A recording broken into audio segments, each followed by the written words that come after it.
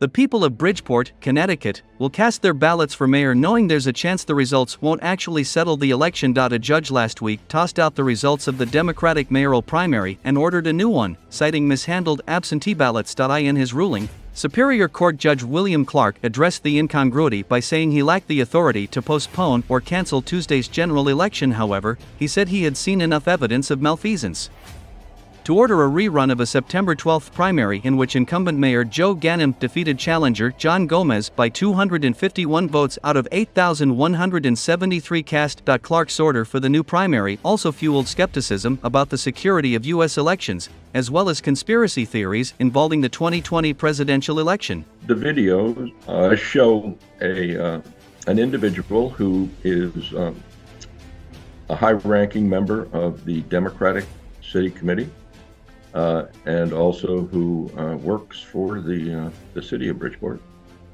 apparently stuffing ballots into the drop boxes. The law in Connecticut says that if someone is doing an absentee ballot, which those ballots supposedly were, then they can only be dropped off in a drop box or in person, at a polling place, by a family member or even a police officer.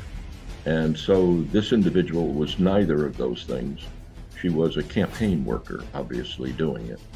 And this was obviously in violation of the law. It took a long time for this judge to come to this decision. But he really finally concluded that there was just so much evidence of corruption that he called for a new primary. So today we have a general election.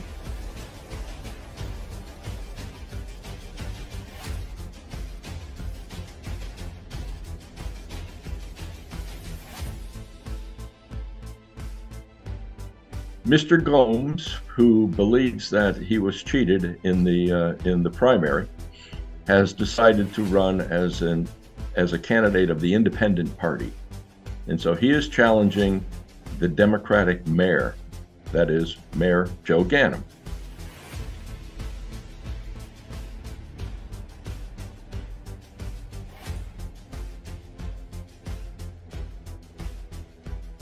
You do have, like in the last presidential election, many people claiming that the election was fraudulent.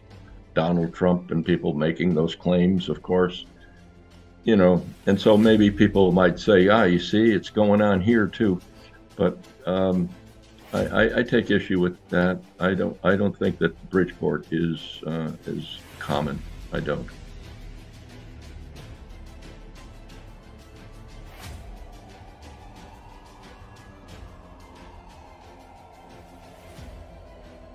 If in fact Joe Ganim wins again today and Gomes loses, then we go to a primary. One thing that I would say is, here we go again. Because, wow, after all this, if the mayor wins, I know that Gomes is going to say he did so through nefarious, illegal means. And then when we have a primary, it will be once again scrutinized, and there'll be accusations and challenges. So the whole story is not over.